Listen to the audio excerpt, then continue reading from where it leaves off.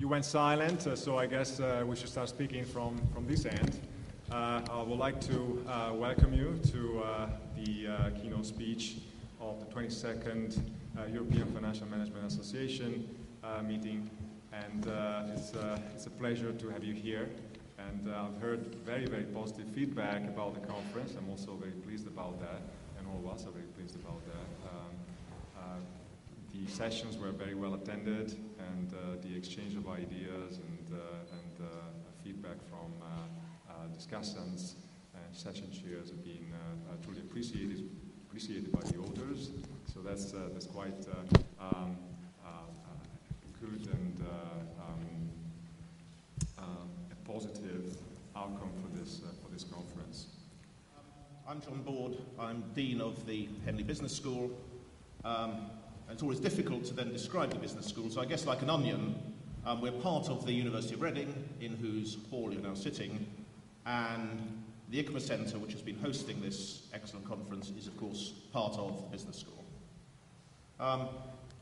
Looking around, the hall probably betrays or celebrates the university's origins, which is it's the only British university founded between the two world wars.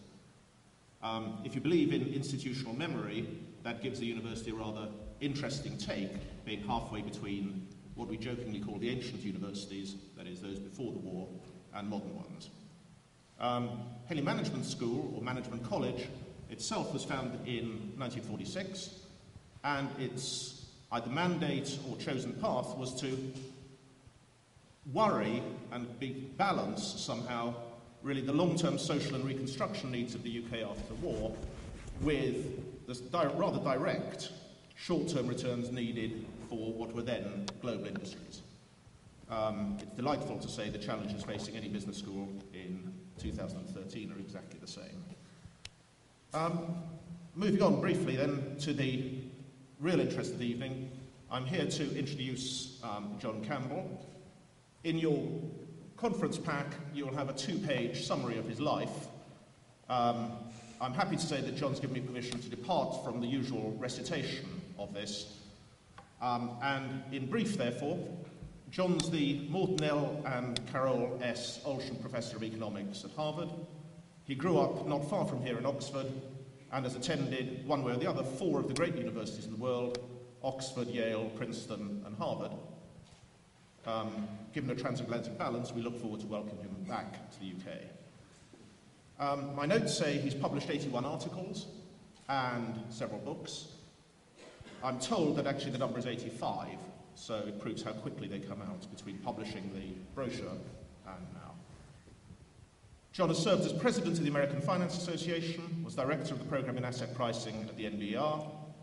He's a fellow of the Econometric Society and the American Academy of Arts and Sciences, and, as always, balancing both sides of the Atlantic, a corresponding fellow of the British Academy and honorary fellow of Corpus Christi College in Oxford. He's a founding partner of Arrow Street Capital, a Boston-based quantitative asset management firm. That was brief. I've done my duty, and having introduced John, I'd like to invite him to deliver the European Financial Management Association keynote speech for 2013. John. Thank you very much.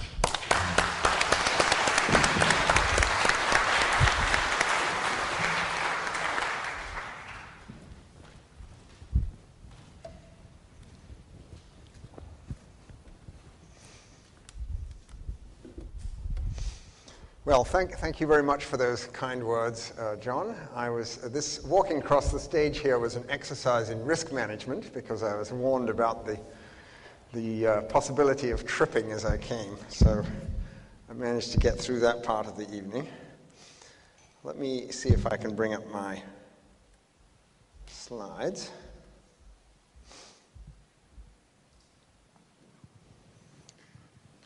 Whoops. I think we'll say remind me later. Okay. Good. So my title this evening is Understanding Volatility Risk. And if you stop and think about this for a moment, that's sort of the words volatility risk should give us pause.